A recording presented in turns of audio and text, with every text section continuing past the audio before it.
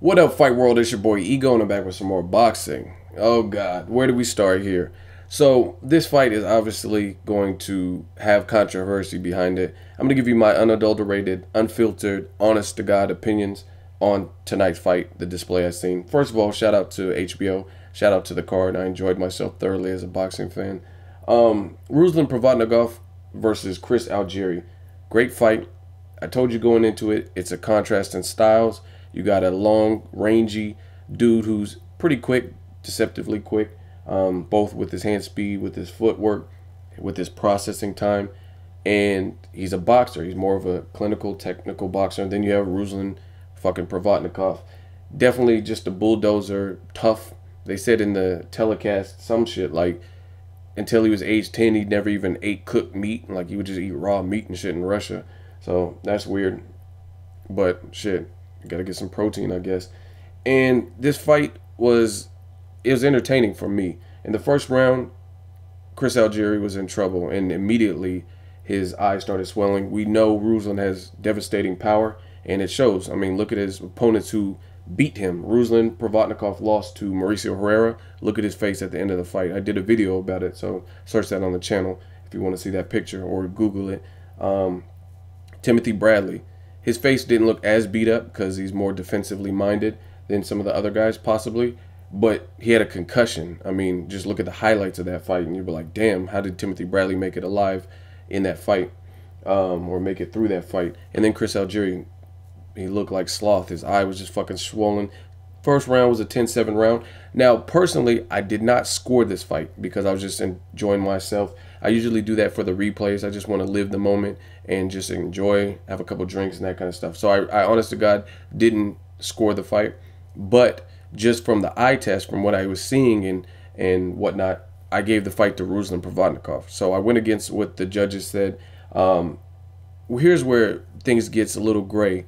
Chris Algieri showed motherfucking heart, and if anyone has his number, they need to slide Chris Algieri's number to Victor Ortiz, because that's what boxing is all about. This dude battled back adversity. His eye was gone, nearly swollen shut, and he's a dude with, I told you going into the fight, I thought Ruslan was going to win late stoppage, and it looked like I was on track to have that come true. But this motherfucker has no punching power, going 12 rounds with a killer like Ruslan Provodnikov. And I say killer because of his punching power and his aggressive style. He's very relentless. And I think the first half, Ruslan looked very measured. He looked composed. It looked like he had done some work with Freddie Roach. But this is the problem with some Freddie Roach fighters.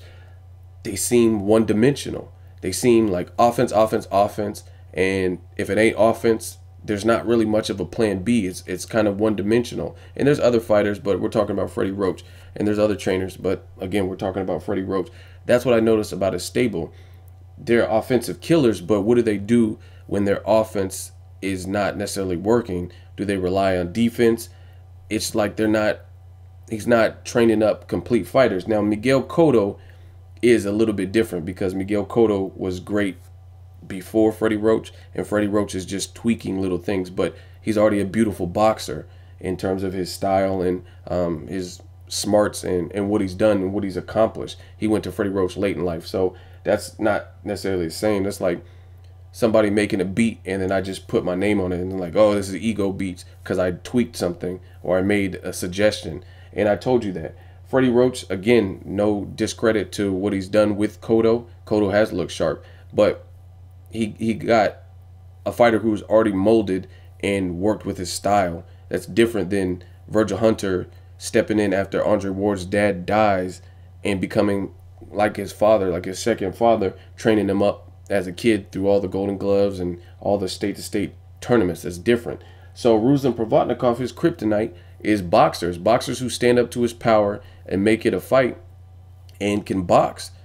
It troubles him, and that's where he fucked up. Like I said, I had the fight Ruslan winning off the eye test just because Ruslan was landing the more impactful shots. He had his man hurt, and I seen the volume that Chris Algieri and the heart that he was throwing. It just wasn't enough in my first viewing for me to give Chris Algieri the fight. I can't give him that many rounds.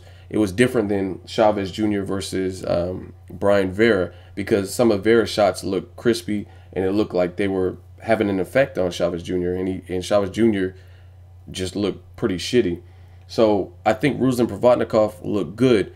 Now, again, the gray area is you have your man with a swollen eye looking like the dude from the Goonies. Hey, you guys, Rocky Road. And how do you follow through with that? How do you follow up with that? You're supposed to get someone like that out. And I posted on my Instagram, if you go there, there's a video of Chris Algieri getting knocked out when he was a kickboxer by a punch, not by a kick. Ruslan just completely let off the gas and let Chris Algieri back into the fight. So to me, I can't even blame Freddie Roach, because he was giving him all the advice he could. He said, mix it up, throw some uppercuts, we need a knockout. Freddie Roach was doing his part as a trainer. It was Ruslan that was fighting pretty one-dimensional and even allowing it up for debate or up for interpretation. So I really blame Ruslan and his style. He said at the end of the fight, oh, he doesn't like runners. I mean, fuck that. This is boxing. You got different styles. And you got to deal with them. It's just like if you work anywhere. You could work at JCPenney's, you could work at McDonald's. Do you have one type of customer? No. You got multiple. You got guys, you got females, you got teenagers, you got irate customers, you got customers that are sweet as pie. You have to, if you're a customer service rep, you got to deal with them. No different than boxing.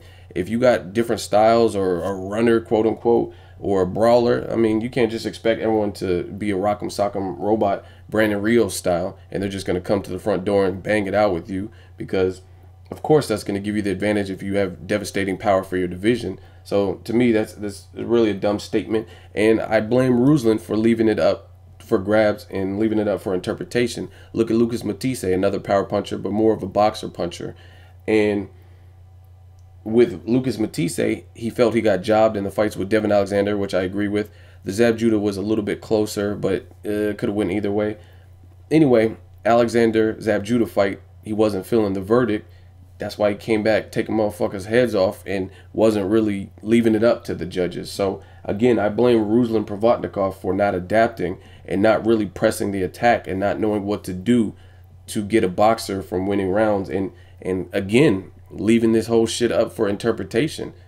You should have piled it on. I mean, the motherfucker can't see. He can't see. I mean, there's no way he could have possibly had perfect vision with the way his eye was. So I had Ruslan Provodnikov winning, but I'm sure, damn sure, not mad at Chris Algieri winning, just because, again, I always want to be right in my prediction, and it looked like I was. And according to my scorecard, my mental scorecard, Ruslan did win the fight in my eyes. But again, you left that up for grabs, you left it up for interpretation, and didn't do enough, and had the motherfucker coming on strong, looking sharp boxing.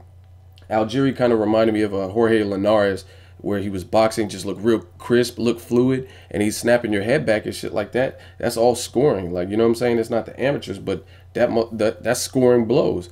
And you're getting off these onesie twosies that affect your opponent. So again, Ruslan Provodnikov, you left it up for grabs, you left it up for discussion, and people are going to view it differently. That's why it was a split decision, and you lost your fucking title. So again, as the fight progressed, I was like, damn, I love a good underdog story. So even though I didn't think he was winning, I was just like, fuck it. If he wins, he wins. You know what I mean? The motherfucker showed tenacity, durability, heart. He was obviously in good shape. I think it was more of a gift decision, more them being generous, because he showed a lot of heart. But again, I got to watch it again, because I didn't analyze the CompuBox and the punch count. I just know he was looking better and taking Ruslan's shots better and better, and he had a higher activity rate, and he was boxing beautifully pretty much after the first knockdown. And it is what it is. Ruslan didn't put his foot on the gas. Let me know what you guys think. Who won the fight? Why did they win? Leave a comment. Do you want to see a rematch? Pretty much fucks off a Pacquiao-Ruslan fight. Who wants to see Pacquiao and Ruslan at 47 if he can't even get past a light puncher? Two light punchers. Timothy Bradley, y'all call him Pillow Fist. And now Chris Algieri. Or Mauricio Herrera. I mean, three. Fuck. You know what I'm saying? So who wants to see him against someone who has the power to stun him?